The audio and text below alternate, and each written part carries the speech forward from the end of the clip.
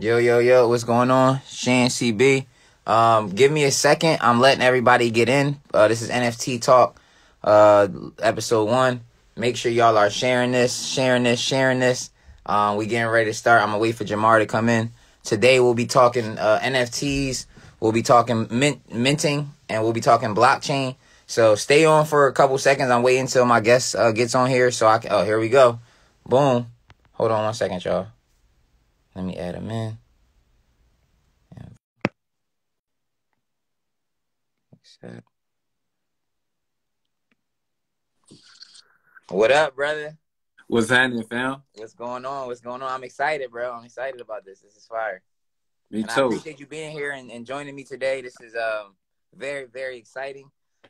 We don't have to really, take long. We can dive right into it. What I will say, just to introduce everybody that's on here, welcome to NFT Talk, the podcast. This is episode 1.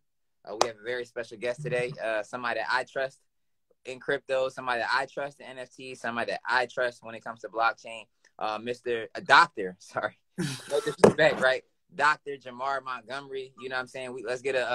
We'll get a internet round of applause for my boy real quick. You know what I'm saying? And also, guys, make sure y'all are sharing this live today.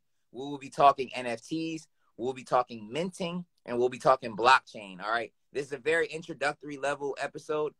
This is all about education for me and for Jamar as well. We really want to make sure that by the end of these episodes, you guys really understand what it is to make an NFT, and why they're good for artists and why they're good for consumers.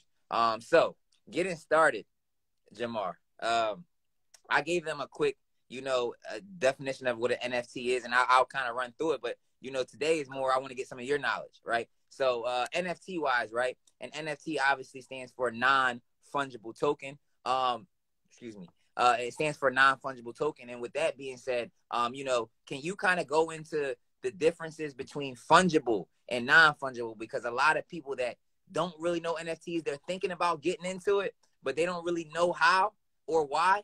Can you kind of give them a good explanation of the difference between fungible and a non-fungible token? Oh man, great question. So a lot of times when we think of when we hear that name fungible, non-fungible, it's like what exactly does that mean? And basically what we're saying is that fungible means that one can be replaced for another. Non-fungible means that this one is different from another. So if we think about our dollars, right? Our dollars. Each dollar bill basically looks the same, correct?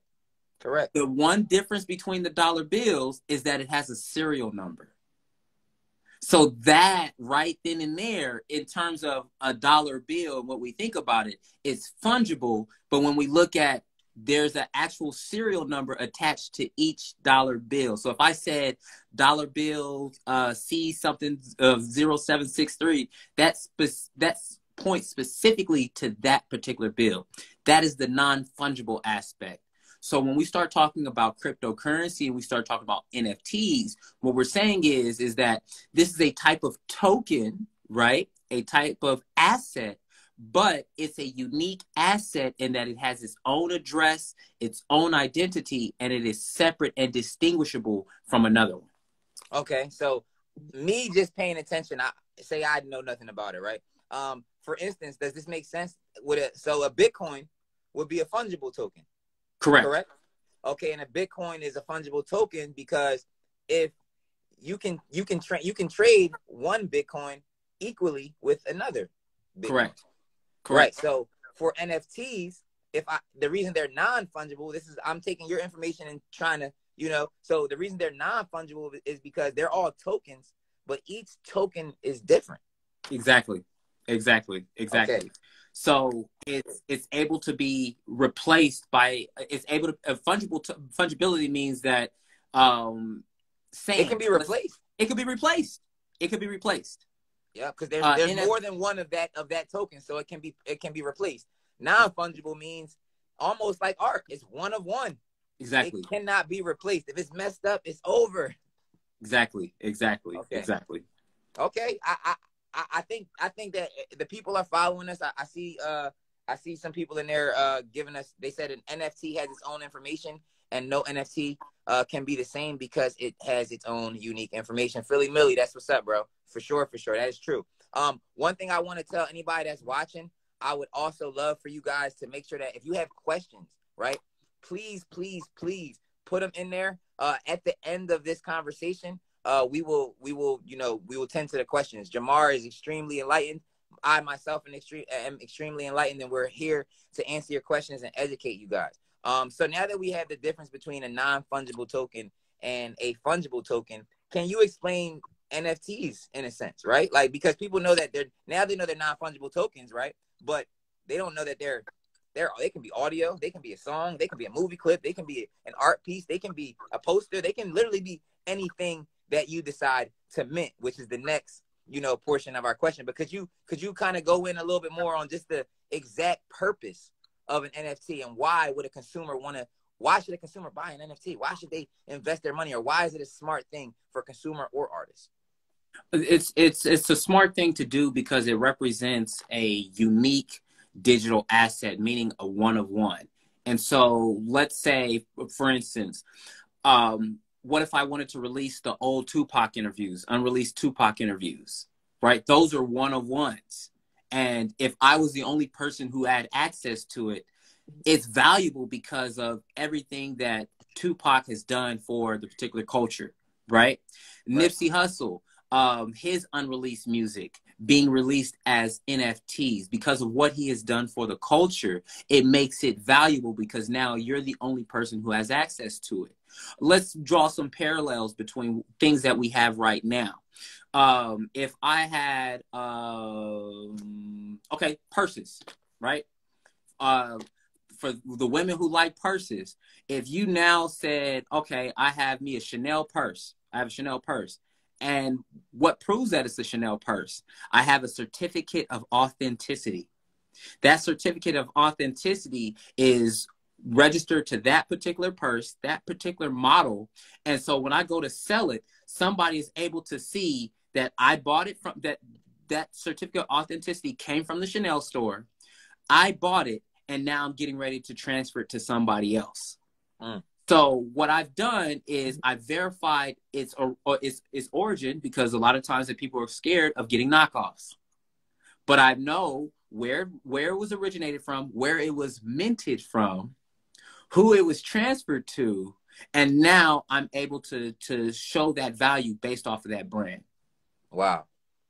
I mean, it seems like to me it would be a no-brainer. I think that a lot of people that are having a hard time with it, it's funny because a lot of people that make money are having a hard time with it. And they're like, well, I can guarantee myself some money off some property. I can guarantee myself here, but this right here is just, it's like they can't fathom it. But it's almost the same as stocks. And I think anybody that gets money is involved in stocks, right? It's all a gamble per se.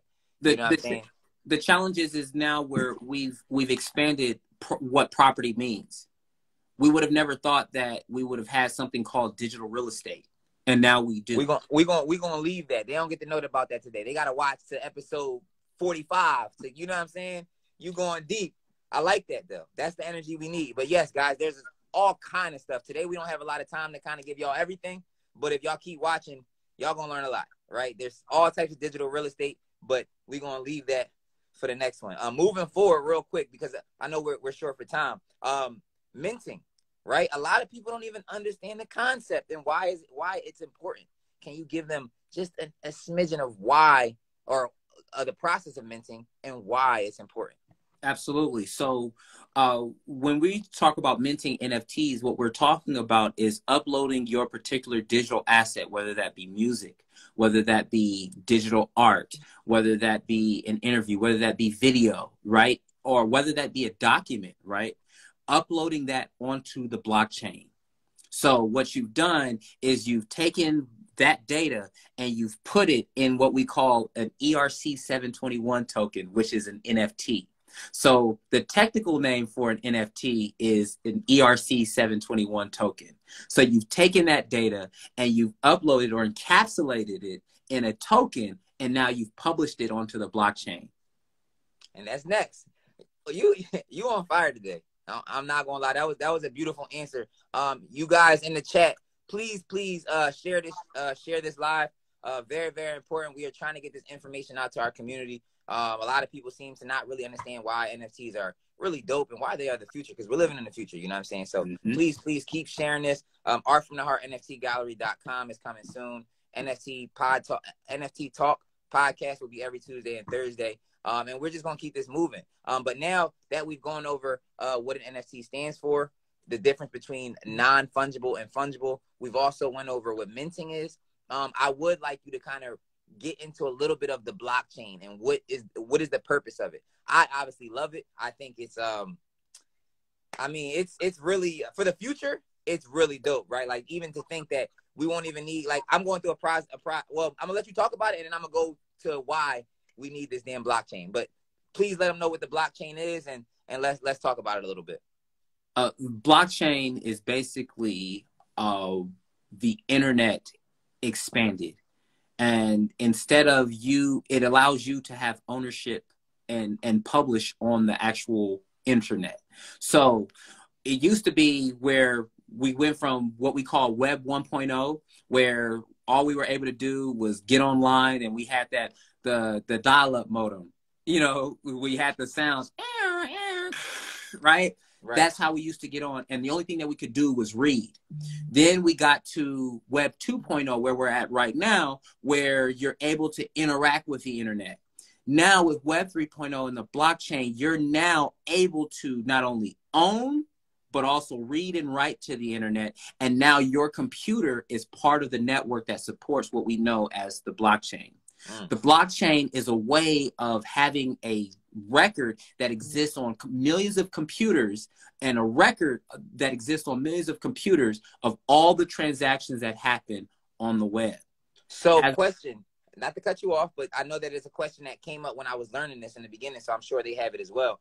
But who are these people authorizing these transactions on the blockchain? Like how is this happening? Is it just robots? Is it people? Like, what's going on? No, these are actually people who have set up their computers and put software, the actual software, like Bitcoin is software. The Bitcoin protocol is software. The Ethereum protocol is software. They've uploaded this onto their computers, and then the computers act as servers for the entire. So you've created a network that lives on the internet and is connected by a bunch of computers. So it used to be like Google has their own servers, right? And because Google owns those servers, they have control over the data. But now that you are what we call a miner, or somebody who supports this network, the blockchain network, your computer is now part of the server that keeps this internet computer running. Yo, it is crazy because when you look at this stuff, it's like these people are getting paid. Yep. People don't understand that. For, like, you know how many transactions go through on the blockchain a day? Yep. If you're getting $1 off that. Yep. You know what I'm saying? So these are jobs and these are possibilities to make money that we have to open our mind to. I know that it's not normal, but, you know, 30 years ago, the fucking computer wasn't normal, right? Exactly. Like, you know what I'm saying? A lot of you know, I'm going to speak for our people, but what we have to do just as a human, right, is understand that the shit that's legendary will never feel normal.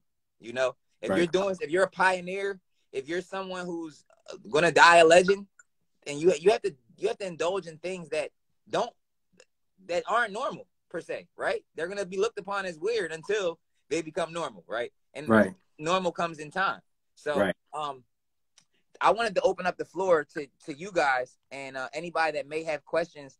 We spoke on fungible and non-fungible, the differences. We spoke on a little bit of minting, and we also spoke on, we also spoke on the blockchain. We haven't given you the full, but we've given you enough as an introduction to this. So if you were able to hear what Jamar said, you should be able to go and do some more research and feel like you actually have something to talk about. You know what I'm saying? You should almost be able to build your own NFT after this damn conversation, right? But with that being said, Jamar, is there anything that you want to leave the people with? You know what I'm saying? Because, I mean, the information was vital. It was amazing. And I think if they really had no clue what an NFT was, they should completely understand. Absolutely. Well, yeah, go do your research. As a matter of fact, visit my IG. I have plenty of resources on my IG. hit me up in my DMs. It's fine. I'm all about helping people out with understanding cryptocurrency and understanding blockchain. I like to liken it to the Black Planet days. I don't know if you had a Black Planet page, but I did. And, I did. Mine wasn't lit though, but I had one. Well, the people whose pages were lit were building websites. And to think that 5 to 10 years later that they could have built multi-million-dollar companies off of the skills that they learned on Black Planet. So I mean, that's real, because even with MySpace, right? It made us become like what do you want to call that? What are those, graphic designers and shit? Exactly. My MySpace page was really, I started coding and shit so that I can get the video here and the song over there. Like, yo, you that's real, bro. I literally was getting into this type of shit when I was like 14, 15 years old. And I wasn't really noticing that I was preparing myself for this. Exactly. You know what I'm saying? Because to have a fire MySpace page, you legit had to be a graphic designer.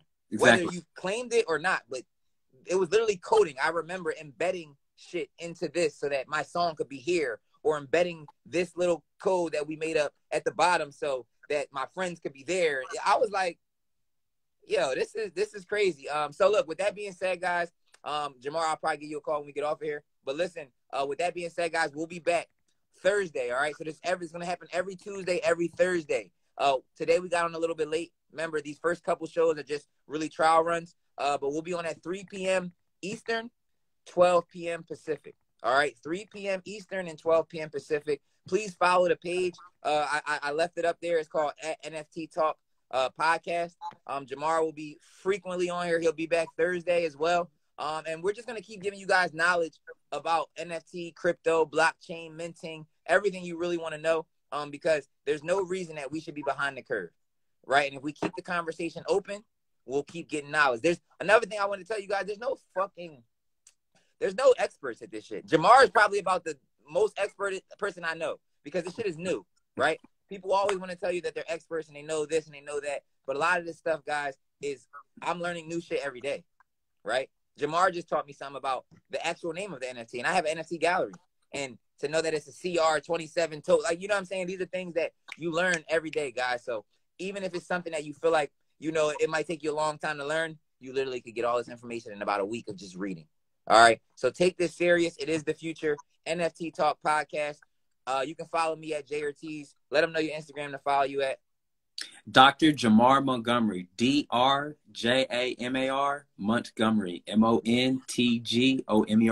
And listen, we're doing this from across the country, so never make an excuse, because know that I will be in LA at the end of the month. We might have to, make it even bigger. You know what I'm saying? NFT Talk the Podcast, guys. Thank you guys for watching. Jamar, I appreciate you, my brother. I'll give you a call. All right, Absolutely. Peace, everybody.